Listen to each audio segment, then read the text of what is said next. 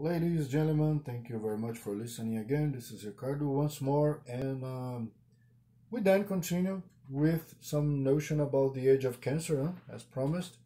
And I'd like to mention that the age of Cancer began around 8001 before Christ and went up to 6000 before Christ in the timeline of history. So, if in Leo I say that it was ruled by the sun,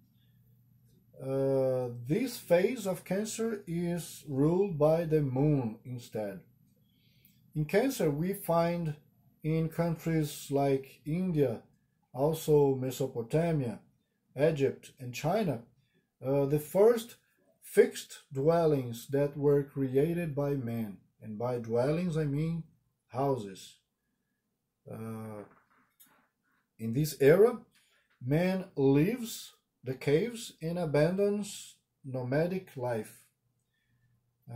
Agriculture also begins to be developed to guarantee people's livelihood in a more stable way.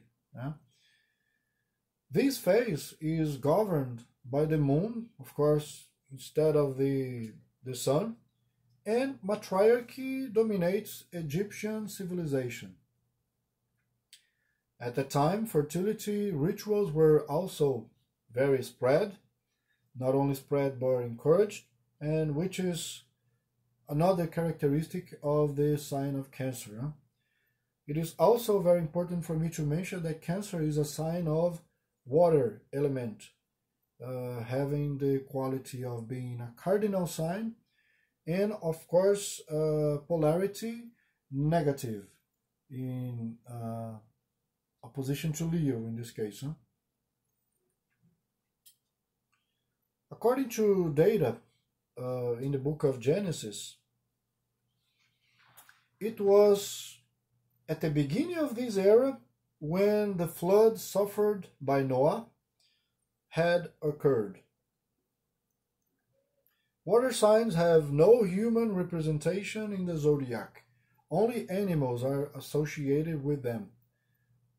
Pisces and Scorpio are already pretty obvious to most of you guys, right? I think you know. So Cancer is represented by a crab. Water symbolizes purification, but in addition, it also symbolizes the origin of life, as well as fertility and our instincts. As we have already seen, it is believed that Atlantis destroyed itself due to the misuse of fire. The fire symbolizes the power of Leo, and sinking into the waters can symbolize the purification of Cancer in the process of renovation, right? From one era to another. The survivors spread out, yes, people from Atlantis, and used their instinct to continue living and, of course, mixing with other cultures. And what are the characteristics of the water element? Basically three, okay? Dissolution, instinct, and also mixing. This social and cultural reorganization promoted by the survivors of Atlantis marks the age of Cancer, together with the purification and spiritual rebirth of the people of Atlantis.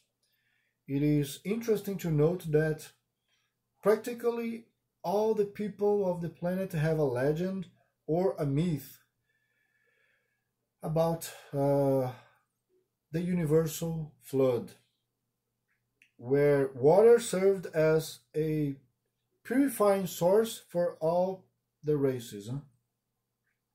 In these myths, all existing pre-flood civilization was destroyed and a new cycle of evolution was started with the remaining barbarians, if you will. Barbarians. Cancer, therefore, represented renovation and grew from the previous experiences of the age of Leo as well, being an energy very closely linked to the past. Okay, and this is of course usually something that tends to happen from age to age in evolution. Huh? So I think this is it for today. Okay, I think it's a good summary for today. And thanks a lot for following this conversation, and make sure you are here for the next one, where I'm going to talk about the age of Gemini. Huh? Interesting too. So see you there. Take care.